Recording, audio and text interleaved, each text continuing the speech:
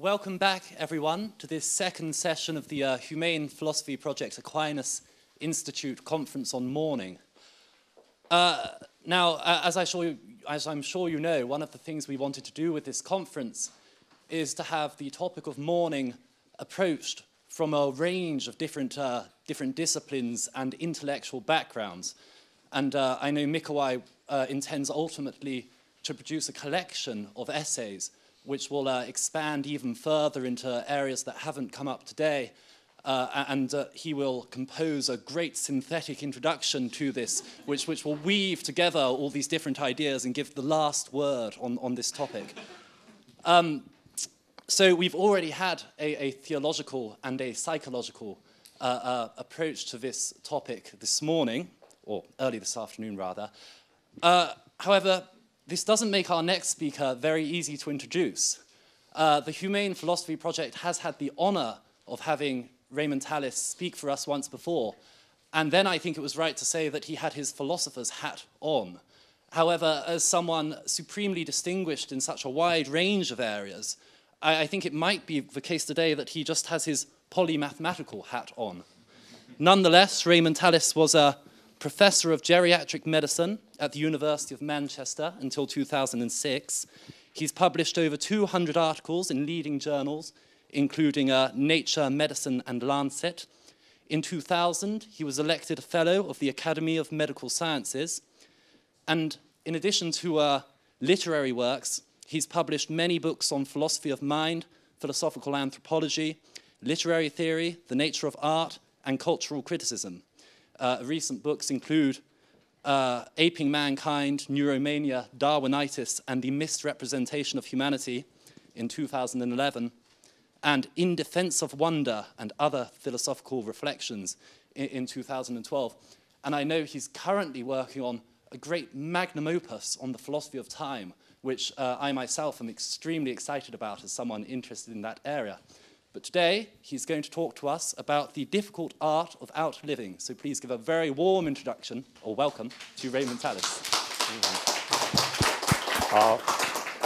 Ralph, that was such a lovely introduction that the sensible thing now would be for me to drop dead, so your expectations would not fall during the course of my talk. It's very nice to meet the gang again of Ralph, Sam, and Mikołaj, and thank you very much indeed for involving me in this Humane Philosophy project. I think it was the 4th century Bishop Donatus, and I know I'm surrounded by people who know much more about these individuals than I do, who said, "Cursed be those who make our remarks before us."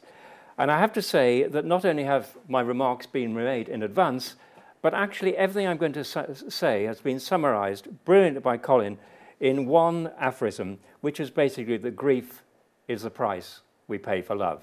And I guess that is absolutely central to Colin's thinking, and it's central to the talk that follows. We are at a philosophy meeting, and so we begin thinking about philosophers. And in the Apology, Socrates is attributed the view by his ventriloquist Plato that the aim of philosophy should be to teach one not so much how to live as how to die. And of course, he was echoed by Cicero: to philosophize is to learn how to die.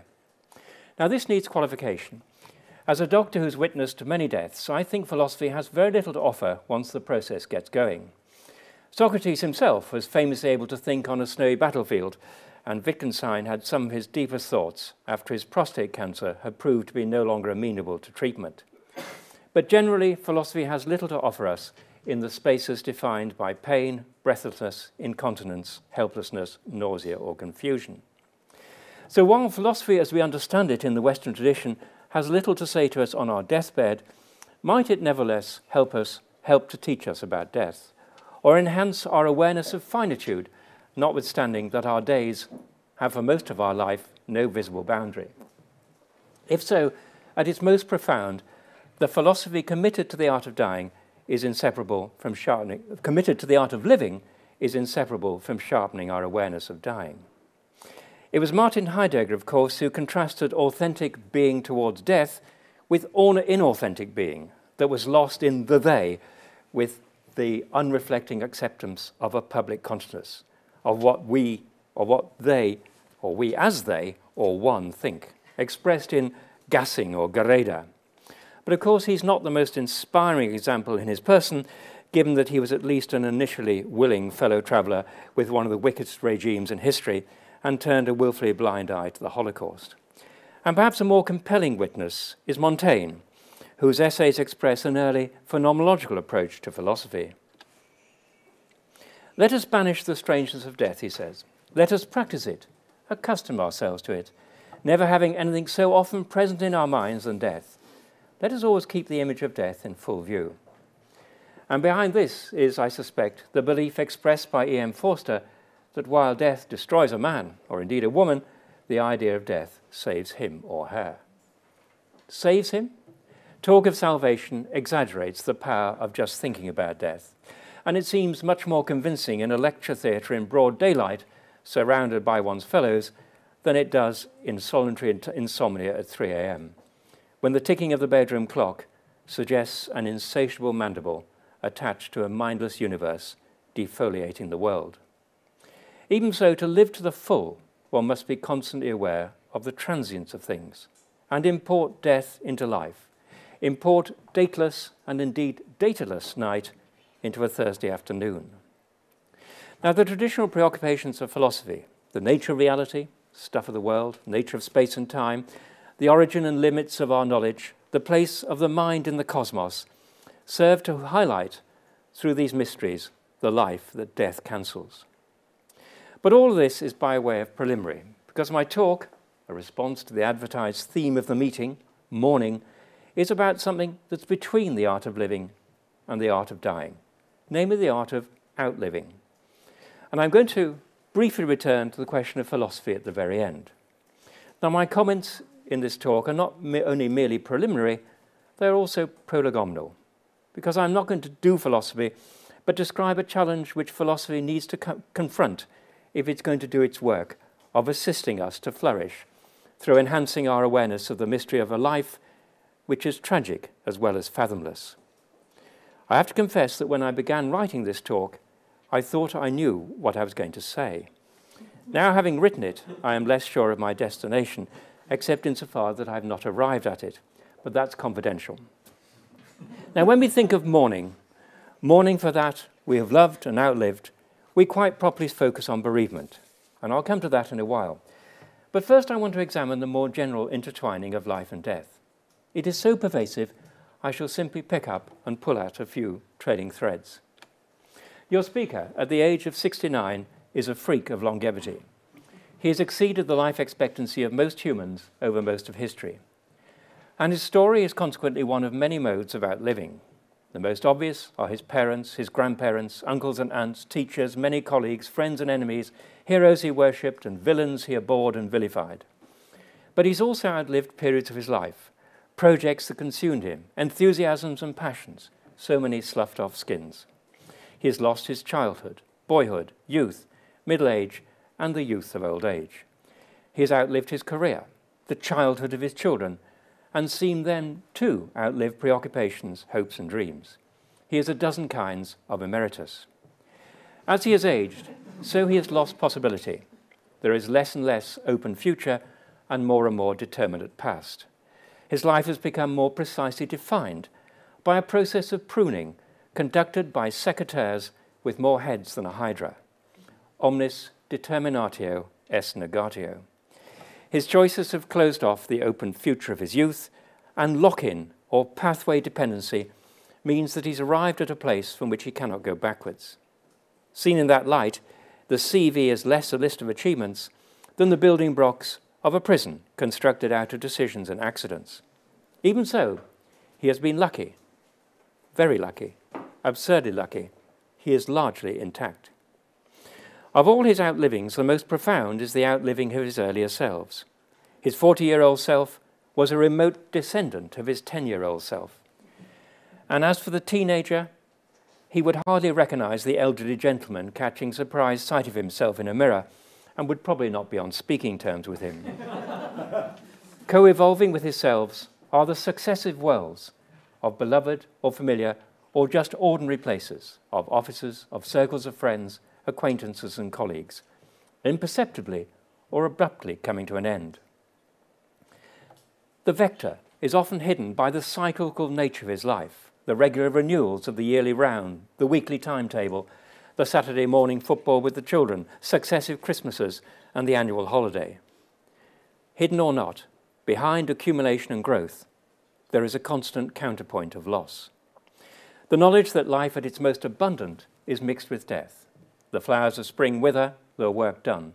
The wrappings from dehiscent buds litter the woodland floor.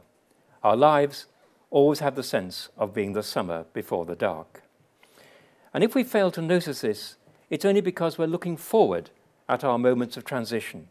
And this is something that sustains us until the final phase, when we lose the alibi and the obligations of the future. The underlying story of growing that is growing away, of gain that is loss, becomes evident at certain moments of transition.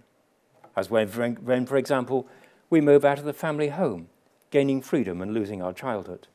Or take our own childhood to school for the first time and start the process by which we cease for them to be all and everything. The child who is utterly dependent on you grows up to be an adult who has a world of his own, from which he communicates with yours. At such moments, we experience moods in which we outlivers seem exiles from a lost paradise. A. Houseman caught this beautifully. Into my heart an air that kills, from yon far country blows. What are those blue remembered hills? What spires, what farms are those? That is the land of lost content. I see it shining plain, the happy highways where I went, and cannot come again. Now old, we wake at 3 a.m. and remember the sunlit days on the beach with the children, and cry with anguish Villon's immortal lines, where are the snows of yesteryear? Even if we adopt a kind of Whiggish view of our own history, a view perhaps confirmed by looking at old photographs that show us as raw, unformed, and with a ridiculous haircut, we know that after we've left our childhood, with its future whose boundaries are invisible, living and losing, living and outliving are inseparable. Thus the source of the elective sadness, the white melancholy, the sweetness of mourning for the past, simply because it is past, beautiful because bygone and beyond recall. Each outliving moves us perceptibly or imperceptibly closer to death, after which it will be others who will do the outliving, on whose fidelity to our memory we shall rely for our continuing existence. But now it's time to turn to the non-elective, unbeautiful sadness, the crushing grief of bereavement, of a catastrophic loss that ransacks one's life and fills what is left with a miserable hunger for that which has been lost. And in what I say, in what follows, I draw on a grief imagined for myself and the closely observed grief of a good friend who 3 years on, from the sudden loss of his wife, is not much further on. He remains close to the calamitous moment when she came into the room and said, "I have a terrible headache," and their 40-year-old conversation came to an end. He turns to her to smile, and her face is not there to receive it. He thinks of something he must tell her, but she has nothing to hear it by. He's tormented by dreams in which she's trying to get hold of him by phone. He returns from travelling to what was their home, and he's now the sole owner. In consequence, every space, behind the front door, in the kitchen, in the bathroom, in the bedroom, in the unshared bed, in every cupboard where her unoccupied clothes are, is hung with a knot that evacuates meaning from what he sees, hears, says, thinks, and owns. Because there is no remission, her death seems at times a stubbornness, an unending silence, an eternally averted gaze, an infinite sulk. Her death is everywhere, in everything, not least in the eyes of acquaintances who reflect back to him his status as a widower. It no longer matters whether he walks to the right or to the left, because all places are equidistant from the non-existent place where she's still alive. Julian Barnes described this in Levels of Life. He described it as being comparable to losing a limb or an organ. Being a doctor, my friend corrected him, for what he has lost is the interstitial tissue that bounded him together as a coherent entity. Bereavement 24/7. Can things go on like this? Sooner or later, someone's going to say, it's time to let go, time to move on. The work of grief has been done. Wipe your eyes. Look away from the world that is lost to the world that remains. Of course, keep those many anniversaries, keep those special movements, and keep the little box in which the memories are stored. But cultivate for her sake the friendships of those who knew her. But now is the time to look to the future. What good, decent, humane sense. It's what Queen Gertrude, his mother, counselled Hamlet, chiding him for what she sees as the excess of his mourning over his dead father. Do not forever, with thy veiled eyes, seek for thy noble father in the dust. Thou know'st 'tis common. All that lives must die, passing through nature to eternity. Gertrude's motives for urging good cheer are, of course, impure. Even so, we recognise the sentiment behind the message. At some stage, we must get over bereavement and resume our lives. Thus, the difficult art of outliving. But there are barriers. Moving on seems like a betrayal, indeed several betrayals. It is a self-betrayal. It is to embrace the outliving of something, of that togetherness that filled the vessel of his days. I will get over you says that at a certain level there was something essential in me that was outside or beyond the relationship, something that was left intact when you went, out of which I can build a new story, a new life, a new self. It is a self-betrayal to assign the relationship to a past that is past, to say, you will matter less. Miss Havisham's refusal to remove the wedding dress she was wearing when she was jilted at the altar, leaving the wedding breakfast and the wedding cake on the table, having the clock stopped at the moment when she received the letter, is an expression of a profound fidelity to herself. In such a state of mourning, any continuation of ordinary life, even that which is necessary to get from day to day, washed, fed, sheltered, and in communication with others, seems almost impious. That he should devote himself to trivia in the vicinity of the gigantic fact of her absence. That he should be pushing a shopping trolley or sorting out a recalcitrant washing machine while she is dissolving in the rain. It's a kind of survivor guilt, and it affects the continuation of the long, detailed littleness of daily life after he's failed to save her and can no longer help her. How then to remember and not to be paralyzed by memory? How to know the size of another's death without being diminished by it? To feel the loss, but not to be eaten from within by it? To pay tribute to the past without mortgaging the future? There is, it seems, no right path between the commemoration of mourning and moving on, and giving the dead their due, their life in his own life. Mourning refuses to say of the past that it is merely past, and that being the past, it is less real than the present. It refuses to say that the loss is a temporary setback. It will not collude with the indifference of the world, of the crowd, of the stranger, of the material universe, in pronouncing the insignificance of all that was significant, that mattering was transient. At the heart of love, after all, is the implicit declaration, you are irreplaceable. You are inseparable from what I am. The days we share are my life. Moving on is an acceptance that nothing, however much it matters, doesn't matter in the end, that all things will pass, and it will be as if they have never been. The continuation of the pain, conversely, is a tribute to the reality and depth of relationship. Of course, we try different ways of giving ourselves permission to move on.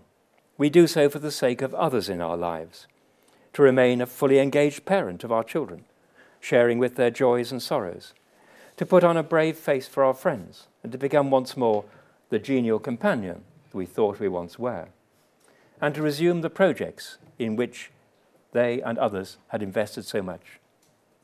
And we might even find permission in the imagined wishes of the one who has gone. She would have wished me to find happiness. There is an example in a beautiful, because honest letter from Charles Dickens to his younger sister Letitia, who had just lost her husband of 25 years.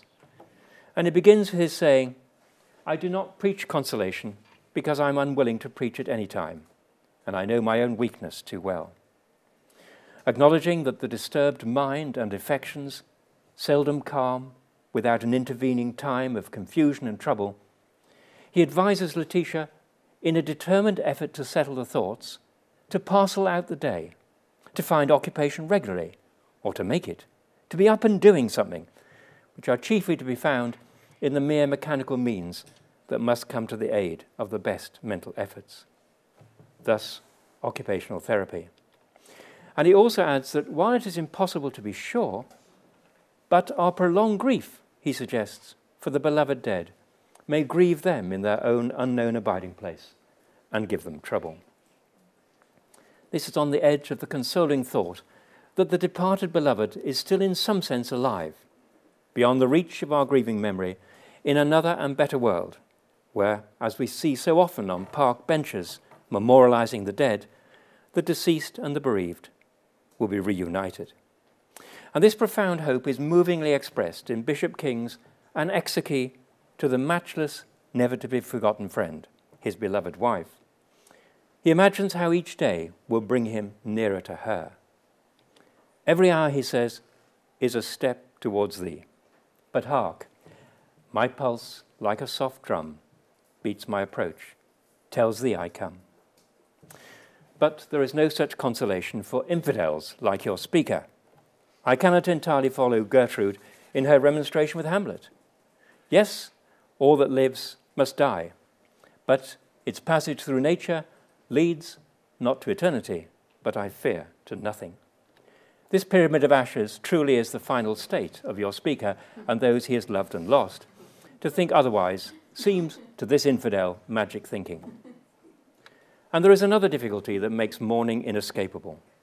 It's captured by the melancholic diarist H.F. Amiel in a penetrating observation.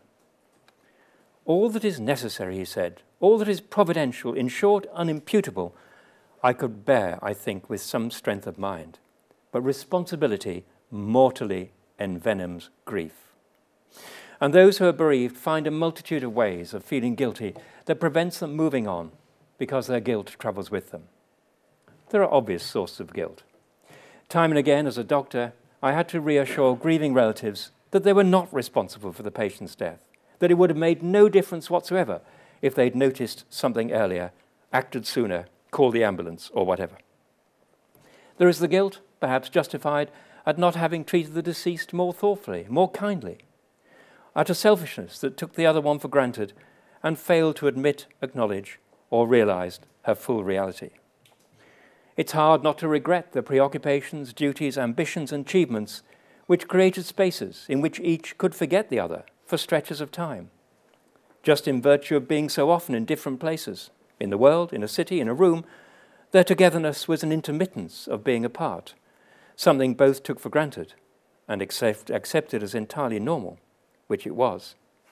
No one, after all, achieves anything significant without turning their backs on those closest to them for significant periods of time.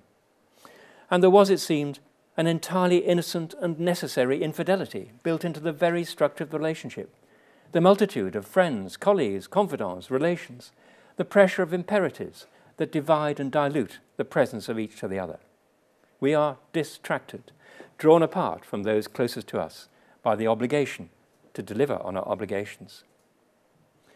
One version of this guilt is described with exquisite precision in the agony of Thomas Hardy's beautiful and disturbing poems, 1912 to 1913, written after the sudden death of his wife. He had admittedly been estranged from her, and what's more, he didn't appreciate that she was seriously ill. In The Going, remorse is mixed with something close to resentment that she'd not warned him of her death. The last day was like any other. Why did you give no hint that night, that quickly after tomorrow's dawn, and calmly as if indifferent quite, you would close up your term here, up and be gone, where I could not follow with wing of swallow to gain one glimpse of you ever anon.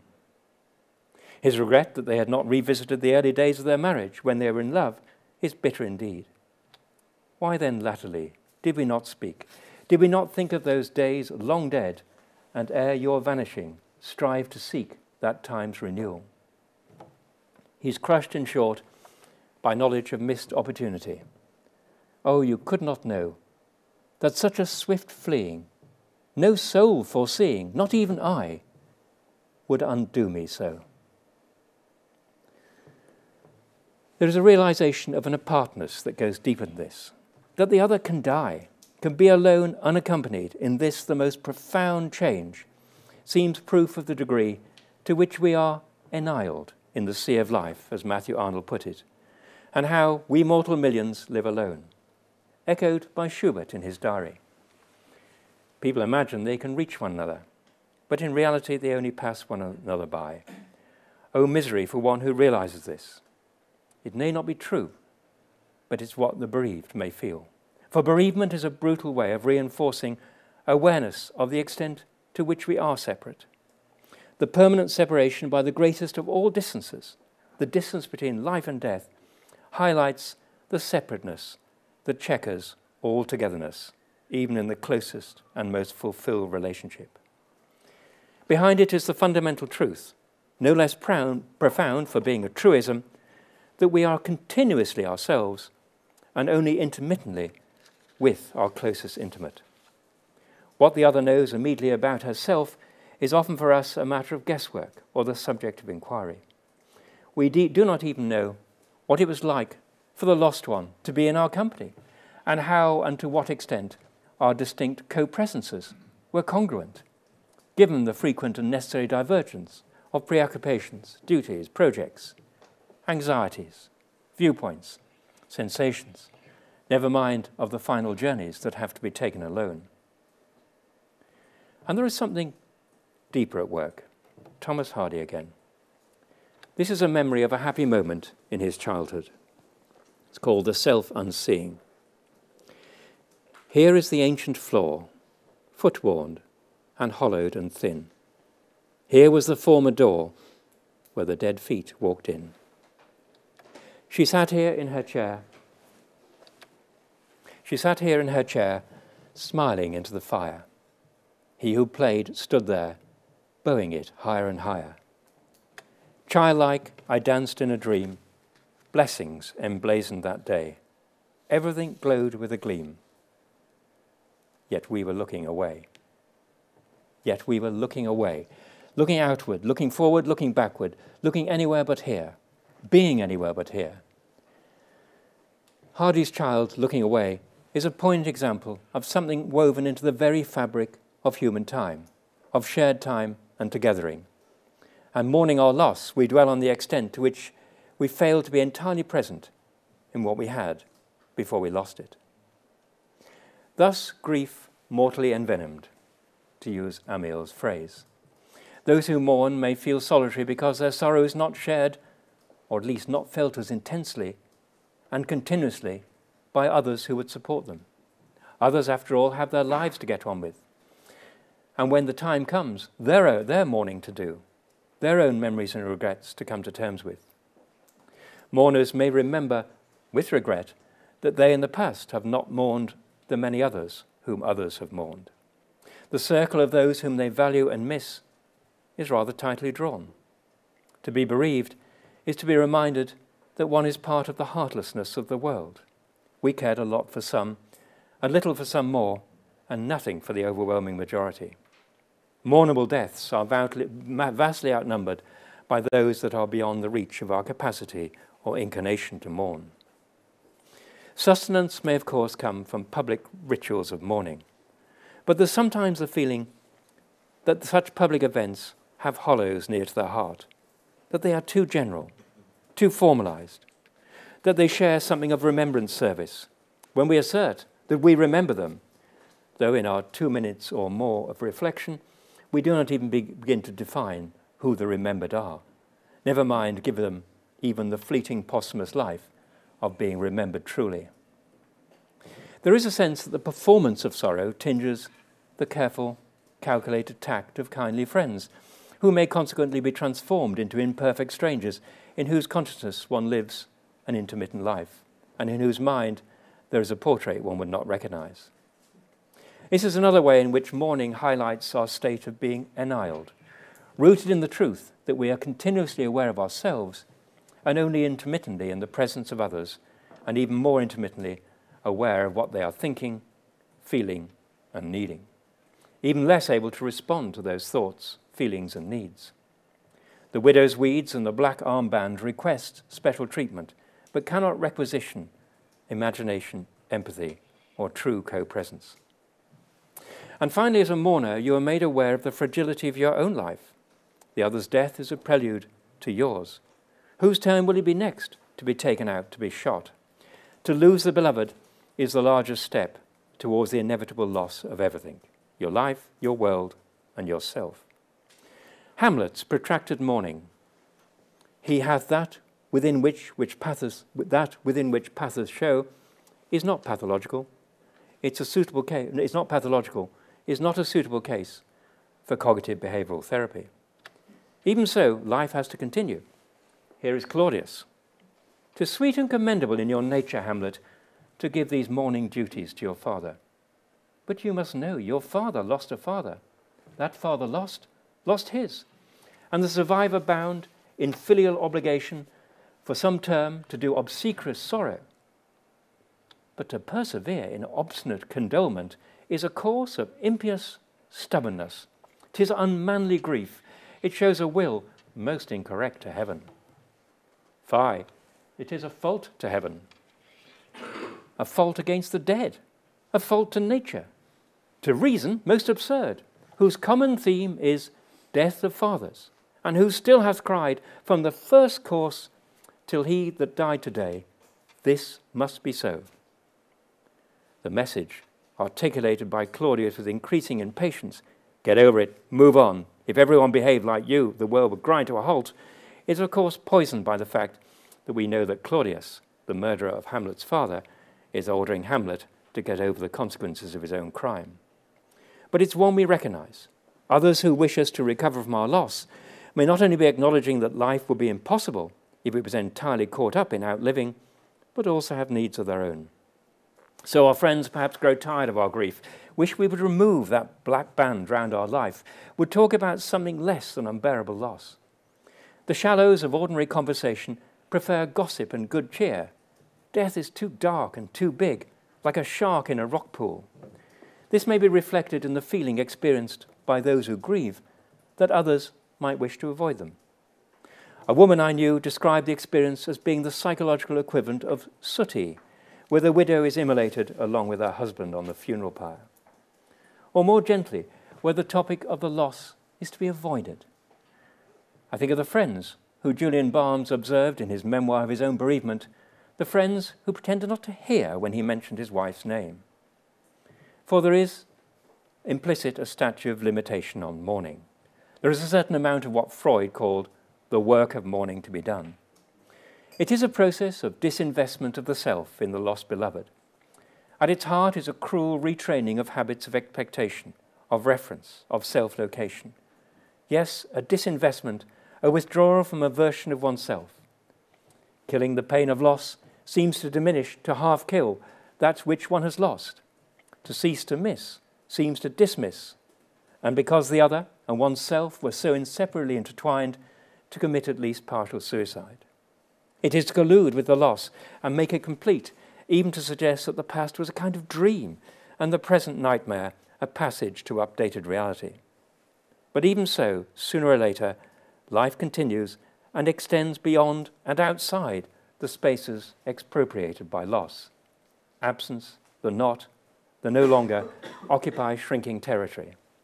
The period when he talked to her, except in his imagination, starts to recede, displaced by the hours, days, weeks, months, years, in which he started to talk about her.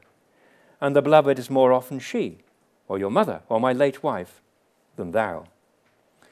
If at length the bereaved give themselves permission to flourish again, it's in part because there are others who deserve their attention. Children, relatives, colleagues and friends.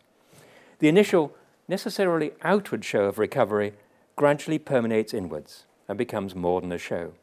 The therapy of occupation and preoccupation does its subtle work, most effective if least noticed.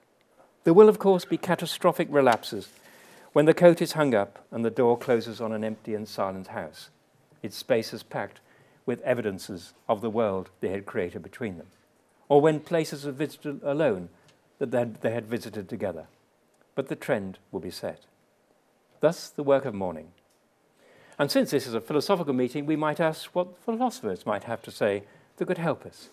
Is there anything they could do to address our future bereaved selves? The earliest preserved sentence of Western philosophy, owing to Anaximander, tells us the score. Where things have their origin, there they must also pass away, according to necessity.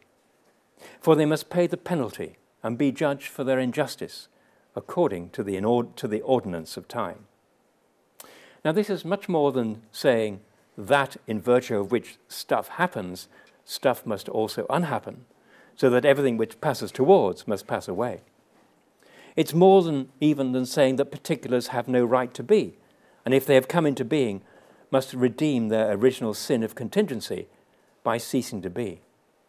It says, according to Heidegger's compelling interpretation, that what is present is adikon, unjust or etymologically out of joint. Time itself is out of joint. The present is a lingering that escapes both the coming to and the going away. This lingering is an insurrection on behalf of sheer endurance. An endurance that Hardy's looking away in the poem Self-Unseeing is always undermined.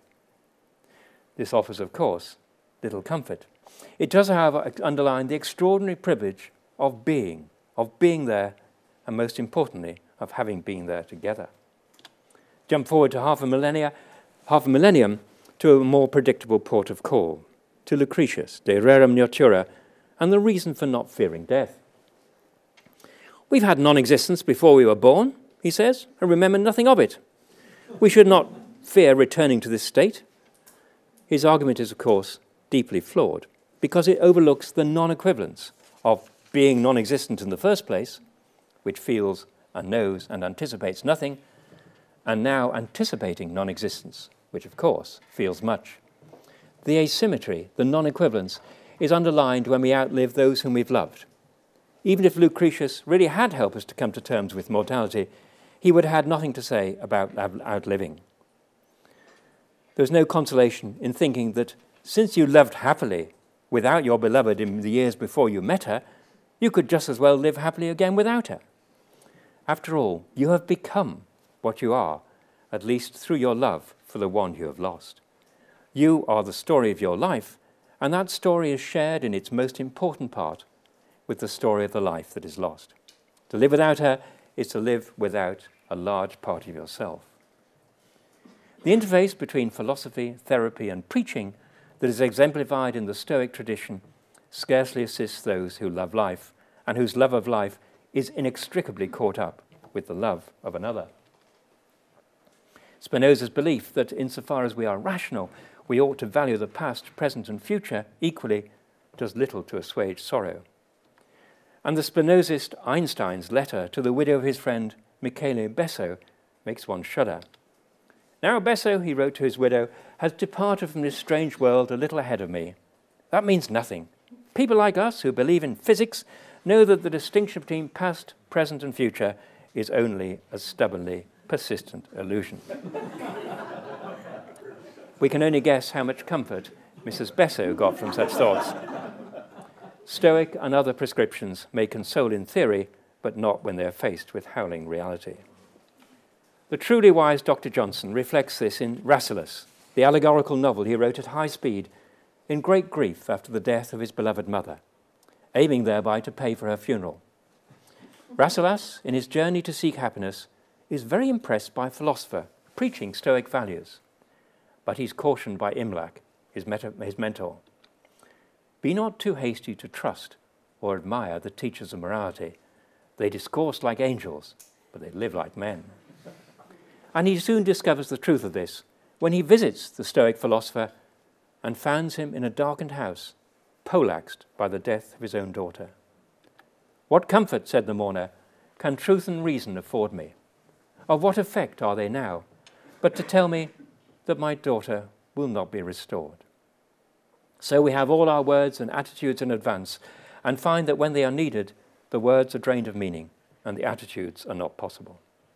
The grand generalizations of philosophy don't seem to reach into those interstices of life where we encounter our losses and mourn.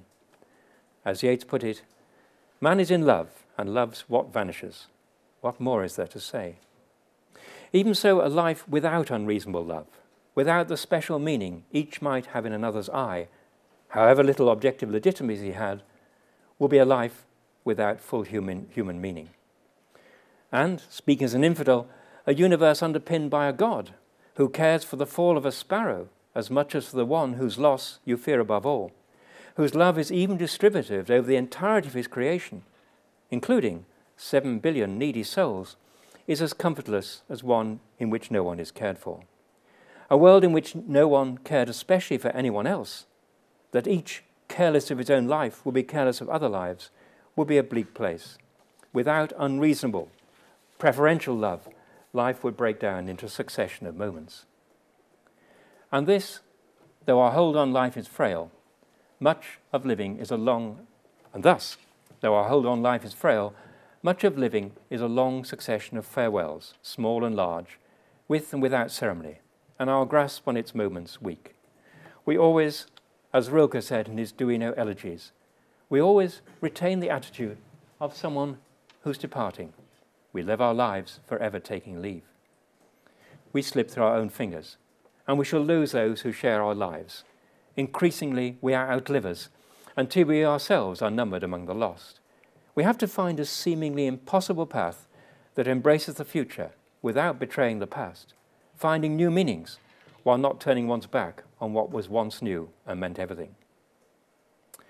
Time to conclude. What's to be done? In the kingdom of means, we fight to postpone death, knowing that in the eyes of eternity, the difference between being stillborn and dying as an octogenarian is scarcely perceptible. In the kingdom of contemplation, we cultivate a preemptive mourning by a foreseeing and foresuffering that may help us to rejoice in what has not yet been taken from us, which I think is the message of Montaigne and Forster. And philosophy? I haven't been fair to philosophy, because philosophy, with its wonderful problems to pinch us awake, brings here its true value. Not consolation, but astonishment, and untaking the taken for granted, helping us to see. This, of course, falls far short of detachment from persons, places, and things that would protect us from mourning. But it is a love, is philosophy. It's a love not of wisdom, who after all is wise, but a special kind of love of the world, a respect for its mystery, possibly for its tragedy, and certainly for its complexity. Thus, philosophy at its best, truly humane philosophy. And if indeed there is an art of outliving, it must be inseparable from that aspect of the art of living expressed perfectly by Shakespeare, speaking this time in his own voice. To love that well, which thou must leave ere long. Thank you.